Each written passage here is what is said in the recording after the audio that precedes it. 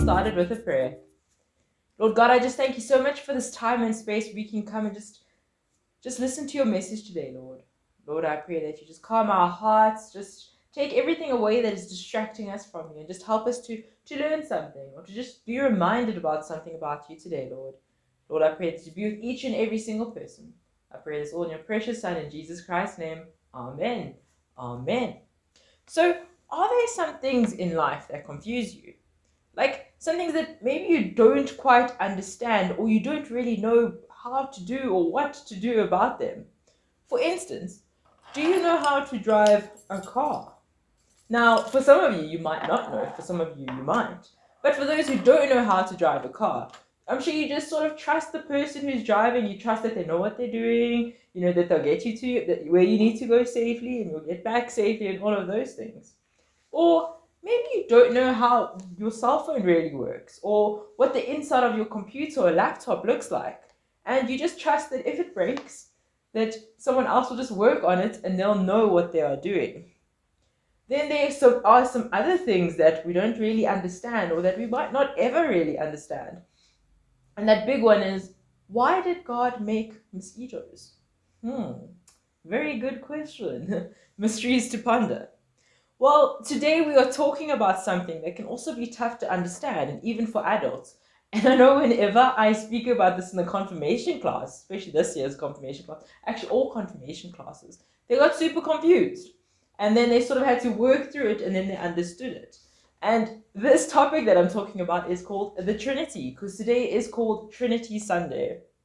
So it comes from a word that means three, tri, like tricycle, you know, there's 3 wheels, or triceratops, or even triangle.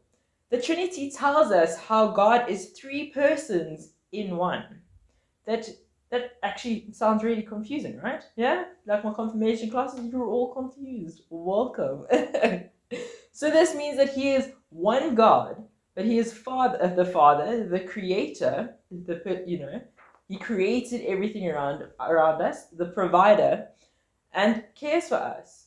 Then there's Jesus the Son. Jesus is God in human form, the image of God that we don't see right now, but who walked the earth many, many years ago.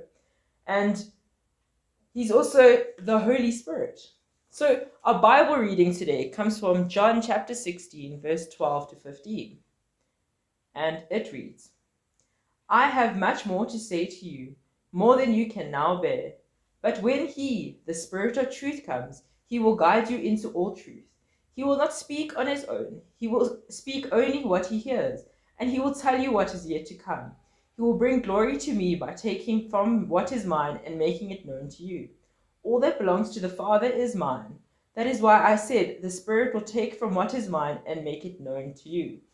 So here Jesus is speaking about the Spirit, the Holy Spirit, but then he also speaks about God the Father, and how they actually work together.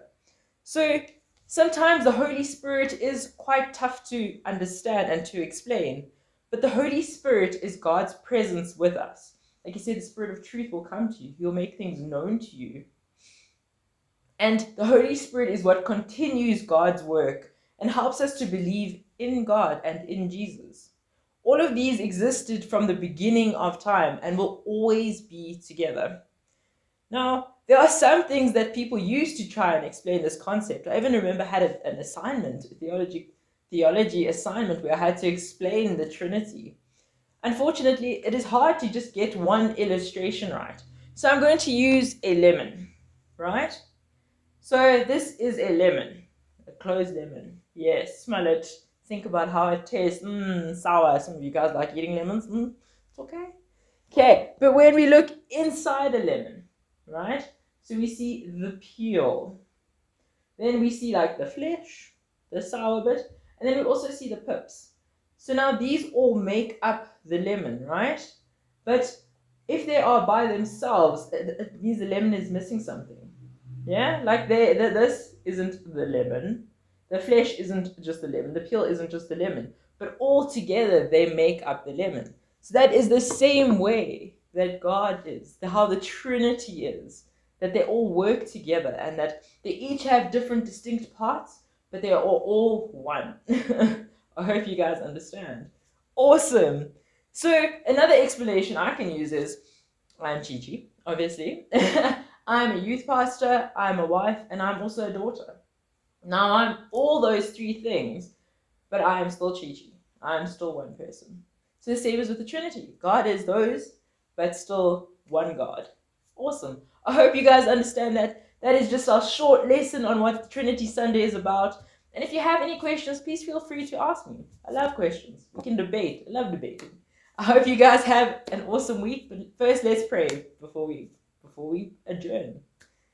Lord God, I just thank you so much that you are such a loving and compassionate and caring God, Lord. Lord, I pray that you just draw us nearer to you and help us to understand who you really are, Lord. Lord, if we are feeling a little bit confused about you being three in one and all of those things, just open up our hearts and our minds and our spirits to just speak to us and help us to understand more, Lord. Lord, I pray that you continue to be with all of those who are writing exams, Lord. Just calm their hearts, calm their anxieties, and just help them to remember what they've learned, Lord. And to also just help them to study hard, keep them motivated to study hard, Lord. Lord, I pray for everyone who is feeling sick. Lord, I pray that you heal them, that you comfort them, and that your will be done, Lord. Lord, please also just pray for Holiday Club. I pray for your mercies and your blessings, and that we have lots of kids coming, Lord. I pray this all in your prayer. And please, Lord, please just protect us, guard us, and guide us for the rest of this week and next week, Lord. I pray this all in your precious Son, in Jesus Christ's name. Amen. Amen. I hope you guys have an absolutely awesome week. And yes, Holiday Club is coming up. If you haven't bought your form, bring your form in quickly. And if you feel like helping with sponsorship, love that too. Have an awesome week, guys. Bye.